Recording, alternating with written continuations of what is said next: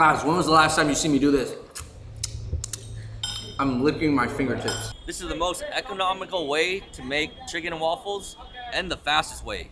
Chicken and waffles is as debated of a dish as it is delicious. Who makes the best one? Did it start in Harlem or start in the South? Is the hipster-fied version worth it? And can the homemade version be any good? We love exploring culture through food, so let's get to the bottom of these tough questions. Today, we explore the heritage, the hipster, and the homemade. We start our journey in Harlem, New York with our friend Chad, who's a restaurant owner and chicken and waffle fanatic. What's going on, everybody? Welcome to a very, very special episode of Fung Bros Food. Today, we are in Harlem, New York, and we are gonna be exploring the world NY. And when we say the world NY, this series doesn't just only apply to like foreign or ethnic cuisines. It has a lot to do with American heritage food as well. And today, of course, we had to lead off with something very American that was invented in New York City, chicken and waffles.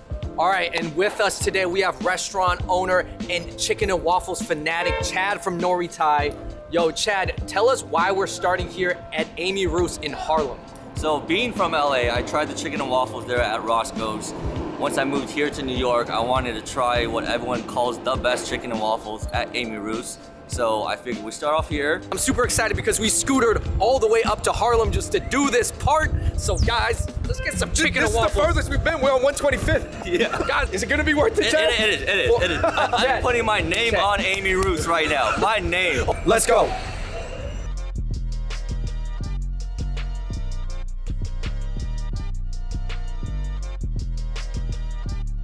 All right, so we just put our order in here at Amy Ruth's and they give you free cornbread. Put the butter on top. You guys trying it? Yeah.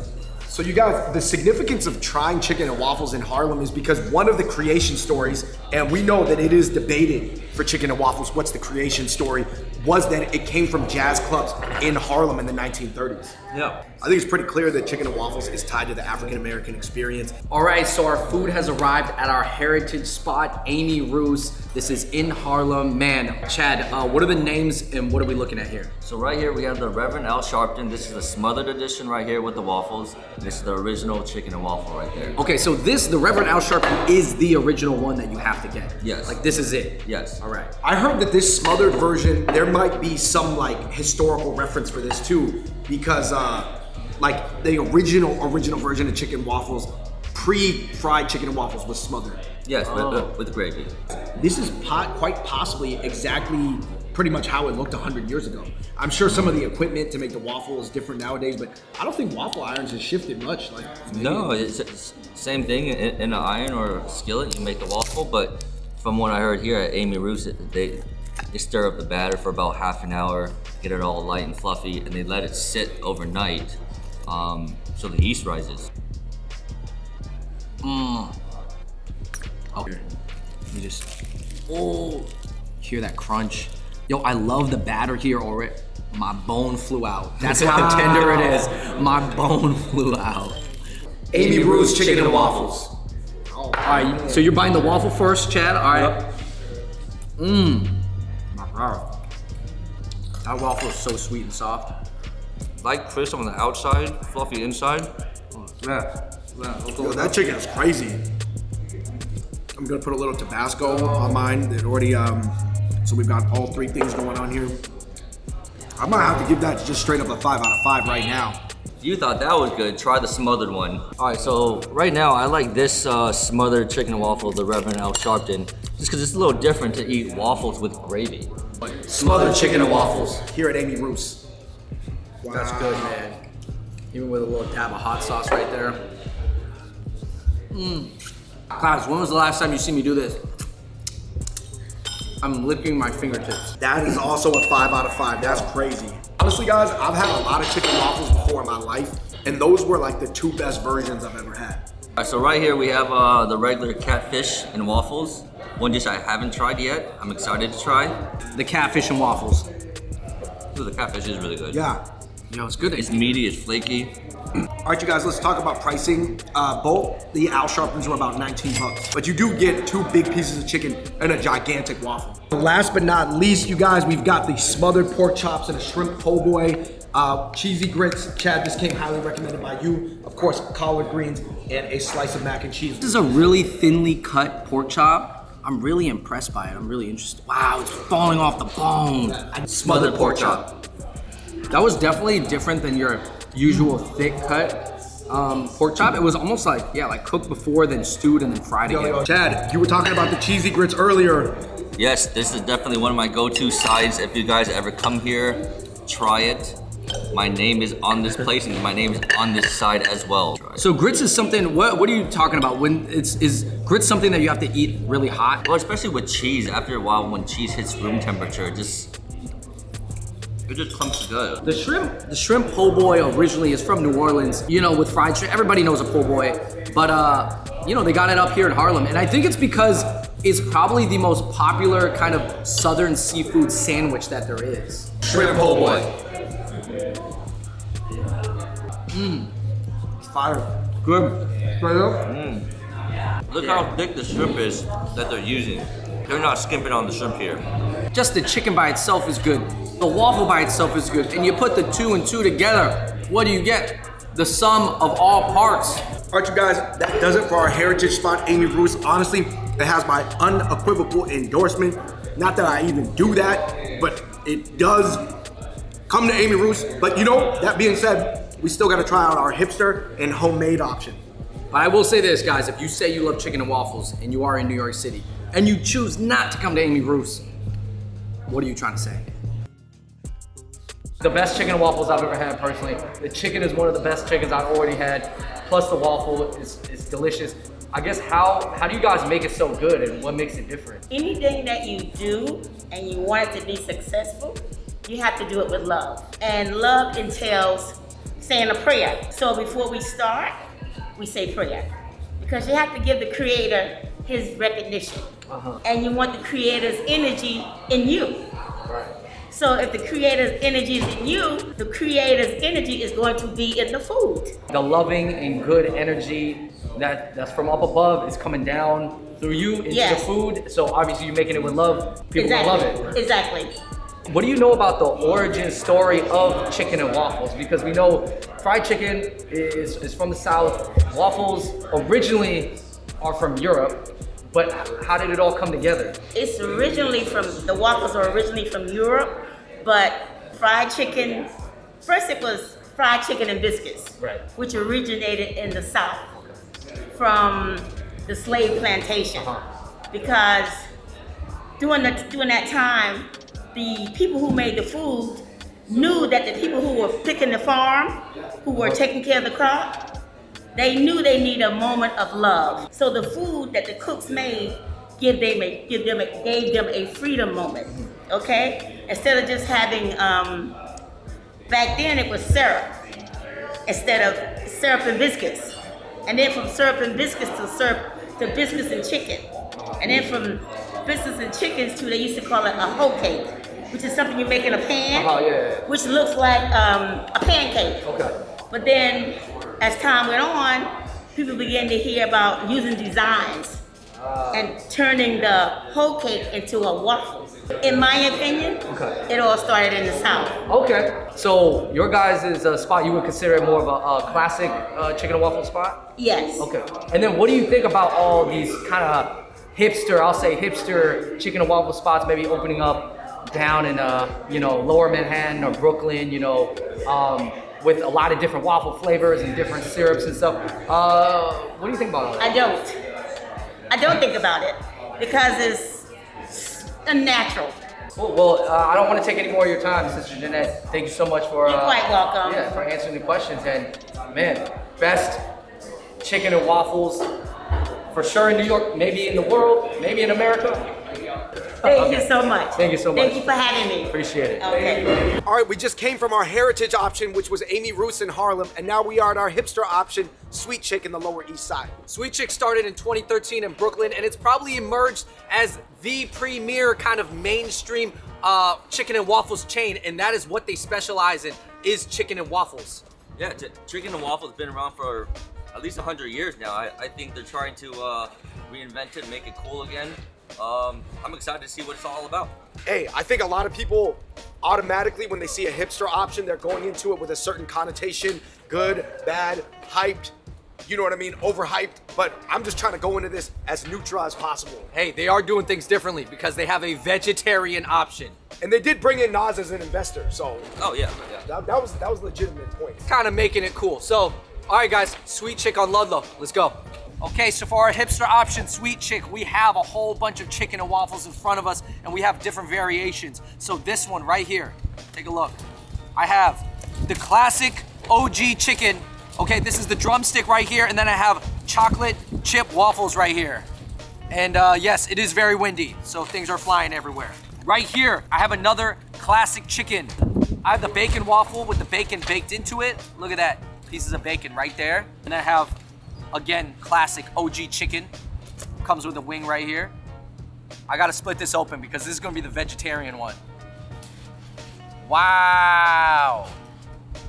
That is the vegetarian chicken breast right here. And I have the apple cinnamon waffle. Look at that. And then here I have my Nashville hot chicken, and these are gonna be my chicken tenders. They look like breasts. These are not like your regular tenders. Have you seen tenders like this? No, I have not. This is like a ball of tender. This is a ball of chicken right here, all right? This is our hot Nashville one. Smelling spicy. You have your assortment. You have your mac and cheese, your biscuit, you have your waffle fries. We have a whole bunch of syrup. We got the milk butter right here. We have some hot sauce. Right off the bat, I gotta say, this was not cheap. Chicken and waffles is not cheap. Amy Ruth's, yes, reasonable. Here, maybe just because it has that whole hipster vibe with Nas, and not cheap at all. This piece looks like a big ball. I'm gonna break this open. Let's see what that chicken is like. Yeah, okay, this is the chicken breast. Even the waffle's not heavy enough to keep my tray down. It's flying everywhere, guys. Chocolate chip waffle. Apple cinnamon waffle. The chocolate chip waffle's good. It's light, it's not too heavy. That's what I'm looking for. I do think the waffle can be better though. Hey guys, I'm gonna try this fried chicken. That fried chicken, it's breast meat and it's still really good. Vegetarian option. I'm interested, that looks so funky. The texture is a little weird, but it's good. Definitely at this moment, the chicken is outshining the waffle. I gotta go in next for the Nashville hot chicken.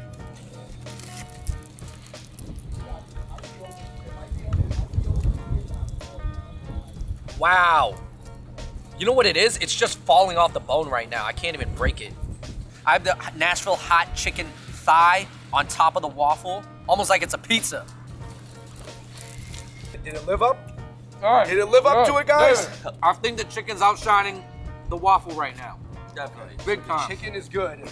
And which one should I try? Chicken Which is one should I legit. go for? The vegetarian one.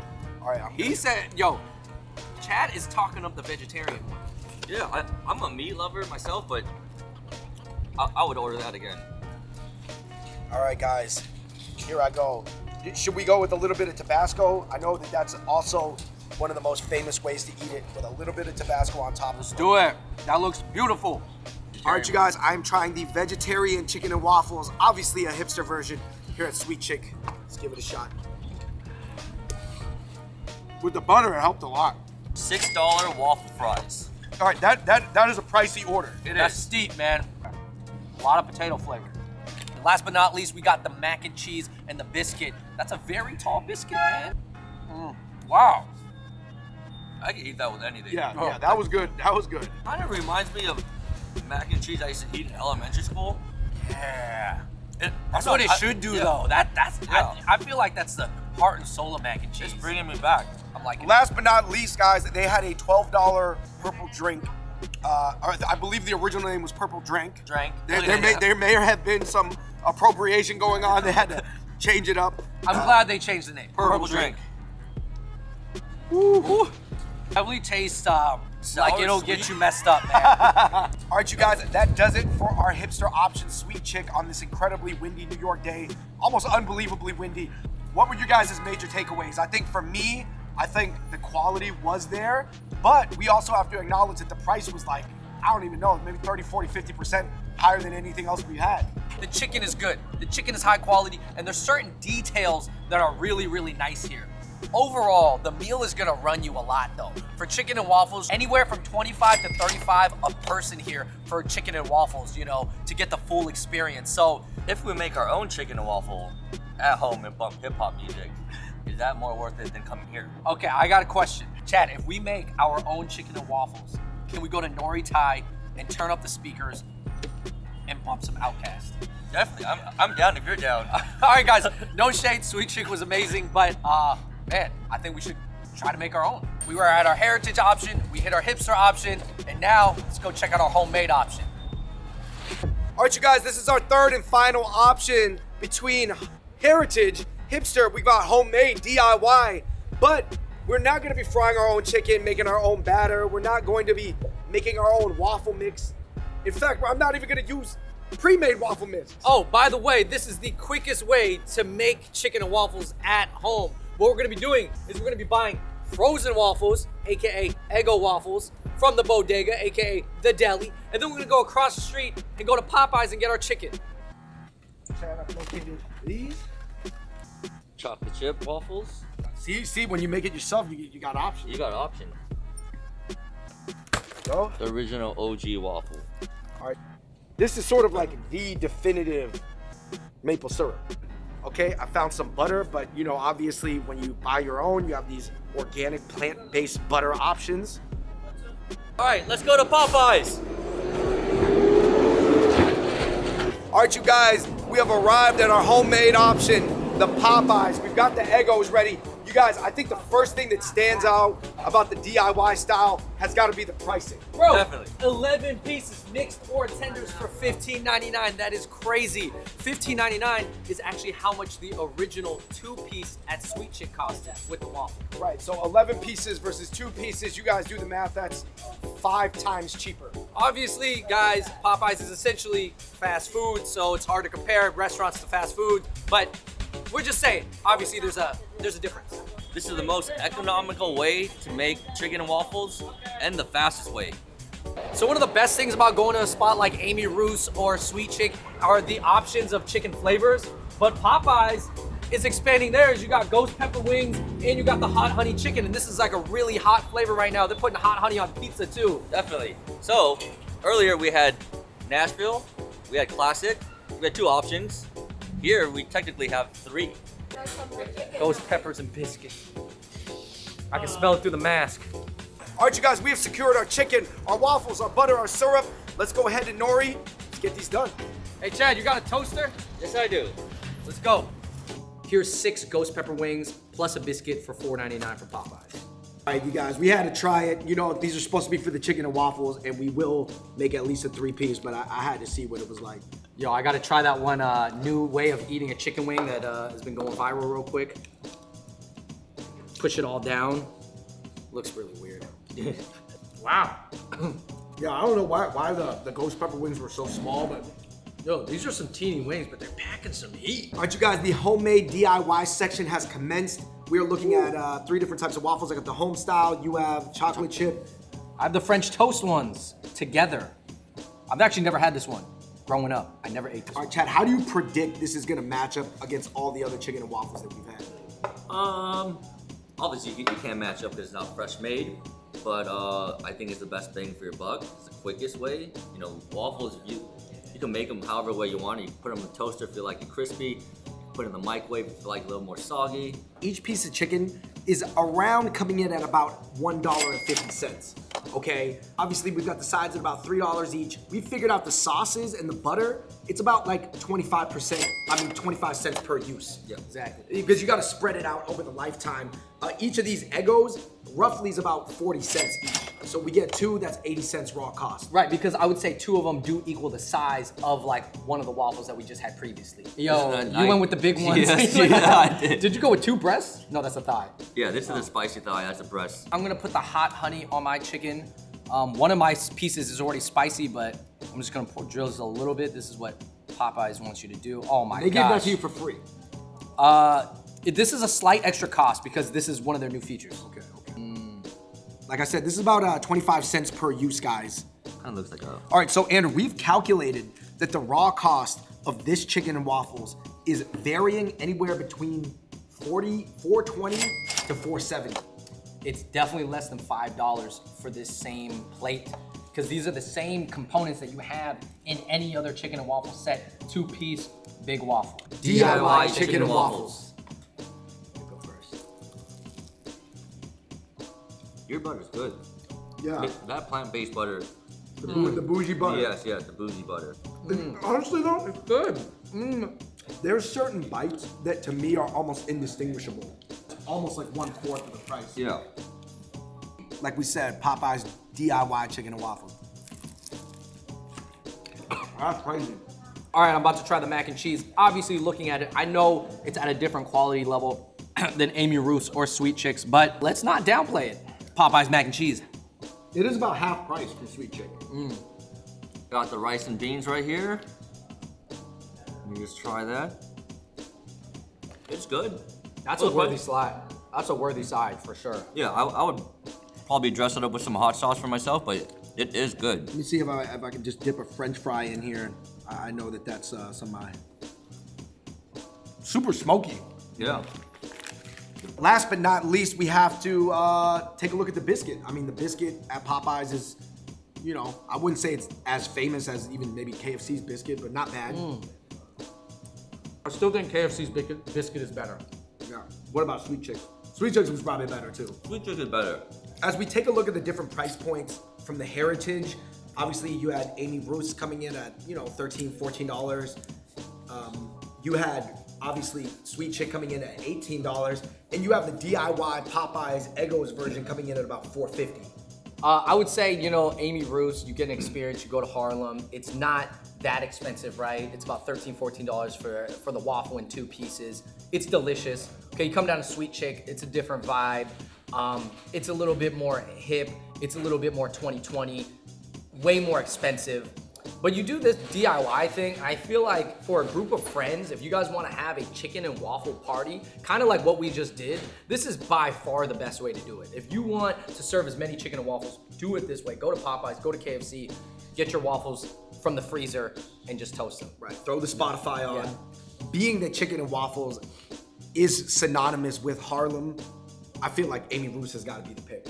Yeah. Because you got to go to the source to have where that entire cuisine was popularized. Agreed. Okay, now, I think the #1 spot, that's an easy answer. What's the #2 spot? I feel like you guys are gonna hate me for saying this. I'm not throwing shade at Sweet Chick, but I gotta do this. Yeah, yeah. I gotta do it. You gotta take the homemade style. You guys, like we said, there's heritage, there's hipster, there's homemade, and I think it goes heritage, homemade, hipster. No, only because the value. Now, I personally do not think Popeye's chicken is better than Sweet Chick's chicken. No. It is not better. There's a value proposition though. But for the value, come on, guys. All right, you guys, please let us know what your ideal chicken and waffles experience would be like. Obviously, if you don't live on the East or West Coast, it might be even difficult to find chicken and waffles where you're at, so definitely do the DIY style. But you know, our opinions might not be yours. Don't just take our word for it. Go and do the crawl yourself. All right, feel free in the comments down below to disagree with us. Again, I mean, we just went to 3 different levels of chicken and waffle spots, and those are just our opinions, man. So you guys let us know how you like your chicken and waffles. But I gotta give, you know, the African-American cooking tradition credit, because they were the first ones to kind of think of like, we're gonna take something that salty and then that sweet and mash it together. Because I think at one point that seemed like that was like defying convention. Yeah. Yeah, I don't think people would have known that waffles, something that's kind of like a dry carb, mixed with chicken would be a great pairing. But it makes a lot of sense. All right, everybody, thank you so much for watching the video. In the comments down below, let us know what your favorite way of eating chicken and waffles is, and if you agree or disagree with our opinions, because you don't have to. Shout out to Chad from Noree Thai. He's a guy that we always talk to about business and restaurant stuff and scooter stuff as well. So check out Noree Thai over on Grand Street and check out his social right down below. And until next time, everybody, we out. Peace.